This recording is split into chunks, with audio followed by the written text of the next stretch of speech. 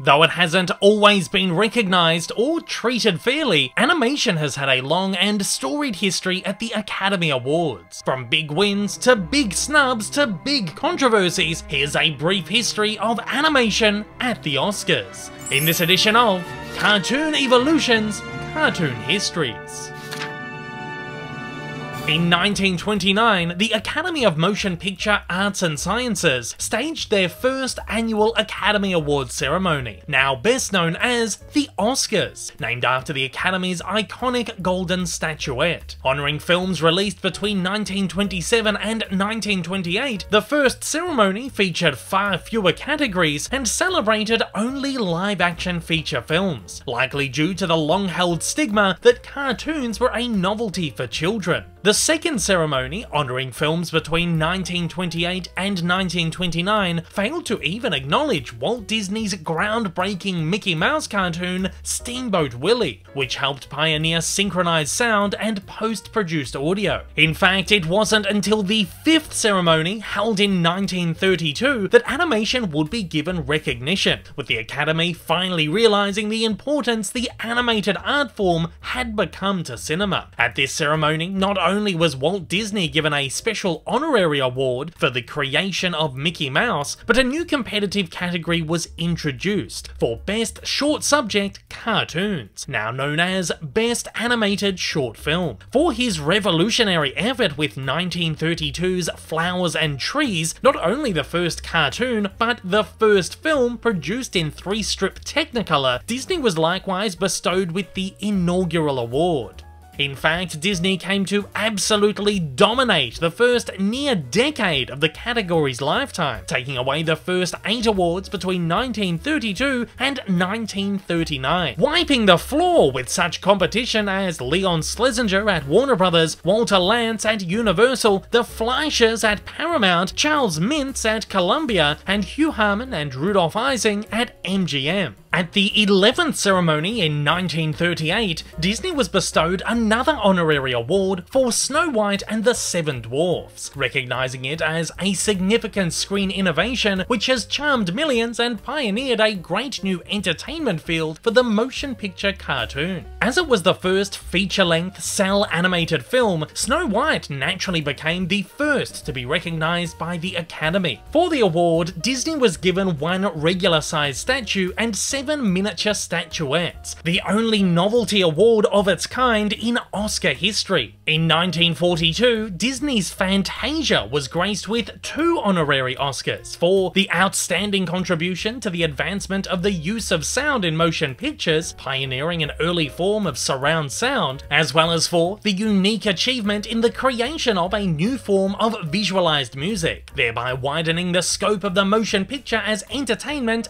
and as an art form. In 1943, George Pell also received an honorary award for his puppet-based series Pupetoons for the development of novel methods and techniques in the production of short subjects. This was the first Oscar to recognise the art of stop-motion animation. It's interesting to see how quickly Hollywood's opinion of animation changed, and honestly confounding to see the art form, which still finds itself underrepresented and undervalued over 80 years later, celebrated so seriously at these early ceremonies. Recognition for animated features to this same level went non-existent for nearly 40 years, when Walter Lantz was recognised for bringing joy and laughter through his animated shorts in 1979. With competition so sparse in the medium for so long, a specific Best Animated Feature category was also still decades away. In 1941, however, Disney's Pinocchio took away 2 Oscars, Best Original Score and Best Original Song, for the now iconic When You Wish Upon a Star. These became the first 2 non-animation specific competitive Oscars handed to an animated production, though the Fleisher Studios' Gulliver's Travels had been nominated in both categories in 1939, and Snow White had for Best Score in 1937. Disney trailed the 1941 Pinocchio wins with a Best Score win and a Best Song nomination for Dumbo the following year. The Academy continued to sporadically recognise animation in both categories, while these were were predominantly Disney movies. Exceptions were a 1970 Best Score nod for Bill Melendez's A Boy Named Charlie Brown, and a 1986 Best Song nod for Don Bluth's An American Tail. Disney's dominion over the Best Animated Short category came to an end in 1940, when Fred Quimby at MGM took the first non-Disney win for The Milky Way. While Disney won the next two for Lenderpaw and Der Fuhrer's Face, Quimby went on to rule the 40s with a further 5 wins, all for Tom and Jerry cartoons. Quimby was dethroned only twice by Edward Seltzer at Warner's for a pair of Looney Tunes cartoons. Tom and Jerry would eventually win a total of 7 Academy Awards, with 6 further nominations, making the series the single most lauded in the category's history, though it's tied for wins with Disney's Silly Symphony anthology series. In 1948, at the 20th ceremony, the Academy honoured actor James Baskett with an honorary Oscar for his role in Disney's animated live-action hybrid film Song of the South, in which he portrayed lead character Uncle Remus and voiced several animal characters. This award not only made Baskett the first black male to win an Oscar, but the first person to receive one for their role in an animated production. 2 years later, Bobby Driscoll was awarded with an honorary juvenile Oscar, one of only 12 ever presented, for his live performance in another Disney hybrid feature, So Dear to My Heart. Unless you count Gene Kelly's 1946 nod for MGM's Anchors Away, which saw him briefly dance with Jerry Mouse, the only performance-based competitive Oscar ever handed out or even nominated for an animated production was Julie Andrews in 1965 for Mary Poppins, despite the movie once again being a hybrid. No fully animated production has ever been recognised in any competitive acting category, with no voice actors ever nominated, despite being eligible. In the 1950s, while MGM took back-to-back animated short wins for Tom and Jerry's in 1952 and 1953, and Warner's took 3 for Looney Tunes across the decade, Disney, who'd by now mostly pulled out of production on theatrical shorts, only took 1 special short,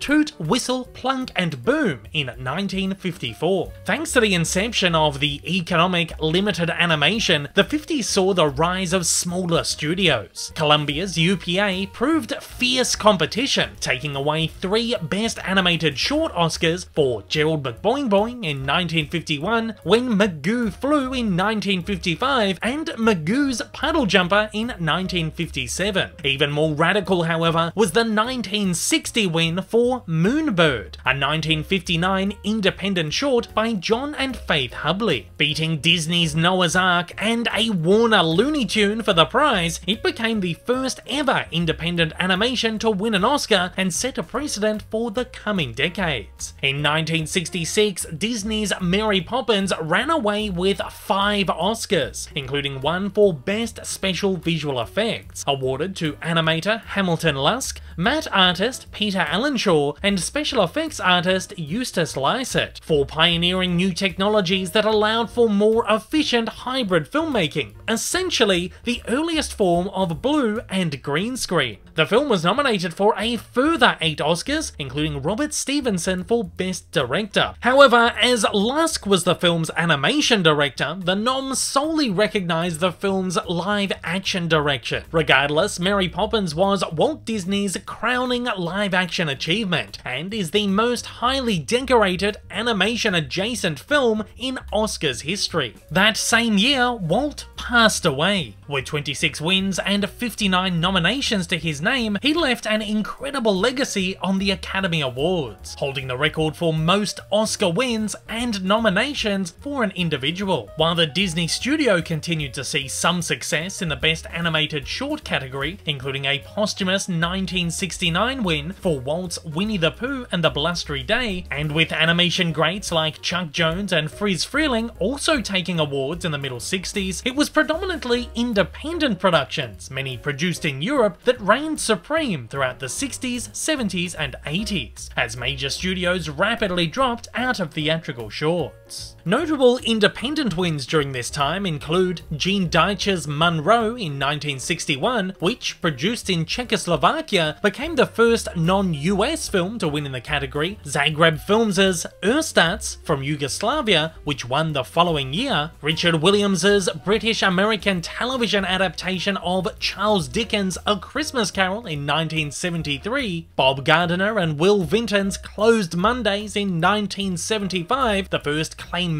film to win, Jimmy Picker's Sunday in New York, which beat Mickey's Christmas Carol in 1984, and John Lasseter and Bill Reeves's Tin Toy for Pixar in 1989, the first computer animated film to win an Oscar, though Pixar had been nominated for Luxo Jr. 2 years prior. That same year, at the 61st Academy Awards, Richard Williams was bestowed with another Oscar, this time a Special Achievement Award for the animation direction of Who Framed Roger Rabbit. In one of the most iconic Oscars moments, Williams was handed the award by Roger Rabbit voice artist Charles Fleisher and comedian Robin Williams dressed as Mickey Mouse. The award was the first of its kind handed to an animated film. It also makes Williams the sole recipient of an award handed out for direction in animation. An animated feature has never even been nominated for the Best Director Award, and with animation directors disallowed membership in the Directors Guild of America, animated films are not eligible for a Best Director Oscar. An argument could be made for James Cameron's 2010 Avatar nomination, but a law enacted in 2010 restricts motion capture and motion performance features from being nominated in animation categories. It appears that the Academy does not consider mocap animation, but rather live performance mixed with visual effects. It's believed that the law was enacted specifically to stop Avatar and the other influx of mocap films at the time from cheating their way into animation categories. The 1990s proved to be another seminal decade for animation at the Oscars. In 1992, Disney Animation's Beauty and the Beast became the first animated feature, and currently only traditionally animated feature, to be nominated for Best Picture, the Academy's most prestigious award, marking a significant step forward. While it lost to Silence of the Lambs, it reignited an age-old debate about instating a Best Animated Picture category. Imminently, it wasn't to be, with the Academy continuing to cite lack of competition in the medium. However, with animation houses like Steven Spielberg's Amblimation, Don Bluth's studio, and DreamWorks having emerged in recent years, it was beginning to look like a genuine possibility.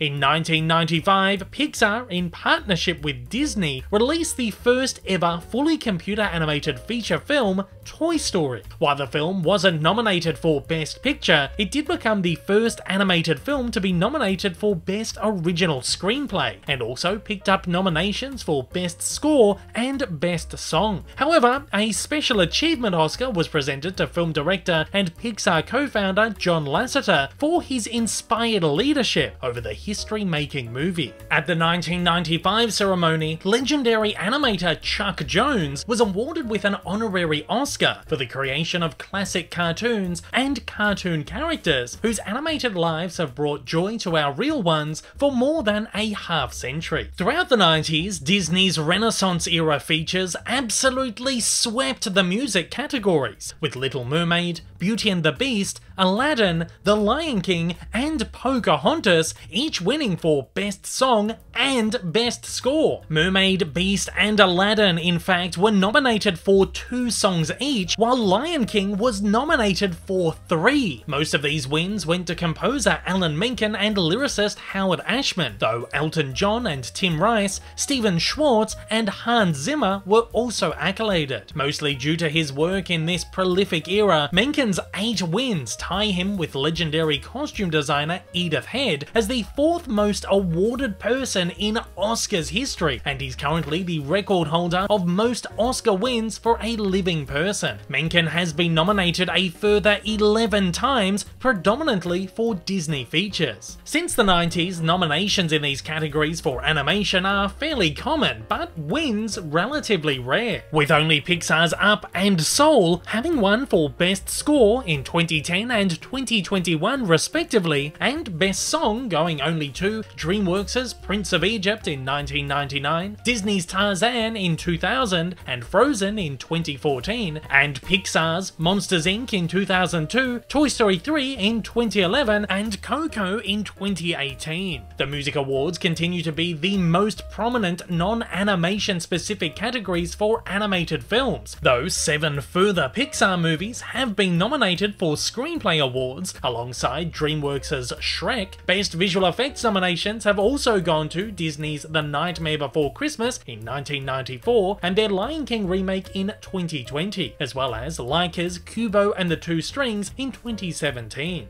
Over the following decades, Best Animated Short continued to go to a good mix of studio and independent films for all kinds of animated mediums. The 1990s, however, saw huge success from a new force in the medium, Nick Park and Aardman Animations, who won 3 times across the decade for their claymation films, Creature Comforts in 1991, The Wrong Trousers in 1994, and A Close Shave in 1996, the latter two both starring the now iconic Wallace and Gromit. The first Wallace and Gromit, A Grand Day Out, was also nominated in 1991. In more recent times, Pixar continues to be the most decorated studio in the category, having won 5 Oscars with a further 12 nominations. Thanks to enormous success coming from animated titles and the continued prominence of studios outside of the Disney family throughout the 90s, the Academy finally introduced the Best Animated Feature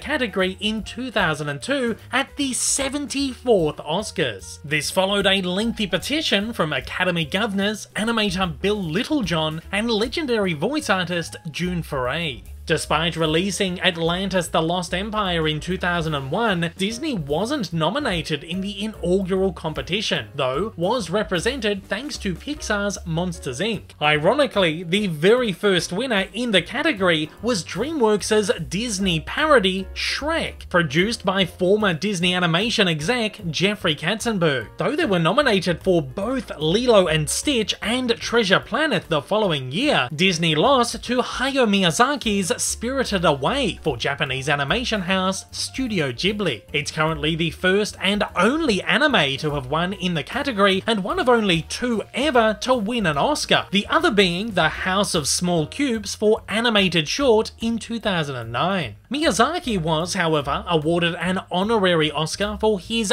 deep influence on animation and for illuminating its limitless potential in 2014. At the 2004 and 2005 ceremonies, Pixar's Finding Nemo and The Incredibles took away the major prize, giving Disney their first 2 awards in the category. 2006 saw continued success for Aardman, with Wallace and Gromit: Curse of the Were-Rabbit becoming the first stop-motion film to win the award. While Australian film Happy Feet won in 2007, the next 4 years saw a clean Pixar sweep, with Ratatouille, Wall-E, Up, and Toy Story 3, a streak broken by Nickelodeon's Rango in 2012, the studio's first and only win. Disney Animation itself didn't see a win in the category until Frozen in 2014, the 13th ceremony to feature the award. The studio followed up with a 2015 win for Big Hero 6, and then again in 2017 for Zootopia, interrupted by Pixar's Inside Out in 2016. Pixar then followed up with Coco in 2018. Sony's Spider-Man Into the Spider-Verse, which utilized a groundbreaking mixed CG and 2D animation style, took the award in 2019, a technology first featured in Disney's Paperman and Feast, which won Best Animated Short Oscars in 2013 and 2015 respectively. Pixar came back once again with Best Animated Feature awards for Toy Story A24 in 2020 and Soul in 2021, while Disney took its 4th win for Encanto in 2022. Meanwhile, Guillermo del Toro's Pinocchio won the most recent award in 2023, becoming the 2nd ever stop-motion film to win in the category and giving Netflix its first. This same year, A24's Marcel the Shell with Shoes On became the first hybrid animation to be nominated in the category, with the studio even having to provide substantial documentation to prove it featured enough animation and animated characters to be eligible. Notably, in the same year, Richard Linklater's animated feature Apollo 10.5 was denied eligibility, with the Academy citing the film's use of rotoscoped live-action footage, a practice that dates back to the earliest days of animation. Currently, Pixar is clearly the heaviest hitter in this category, with 11 wins and 6 further nominations. The inception of the Best Animated Feature category thankfully does not prohibit the nomination of animated films for Best Picture. However, since Beauty and the Beast in 1992, only 2 others have been put up for the award: Pixar's Up in 2010 and Toy Story 3 in 2011. Martin Scorsese's motion performance film Hugo was nominated in 2012, and James Cameron's 2 Avatars in 2010 and 2023. But we all know that the Academy doesn't count those. 2 have also been nominated in the Best International Film category: 2008's Israeli film Walt with Bashir and 2021's European film Flea, which was also nominated for Best Documentary Feature. While things have come a long way for animation, the Academy does continue to somewhat look down on the art form, a widespread issue within Hollywood. Comments like these, But I have a toddler, so I just watched Encanto